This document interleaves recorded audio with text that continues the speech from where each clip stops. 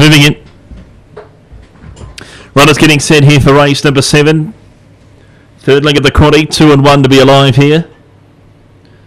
Thunder Loops number 2, the favourite ahead of Cooter's Lad. $5.50 Fab Harriet, $6 Indy Allen. Green light, set to go. Ready for race 7. They're racing.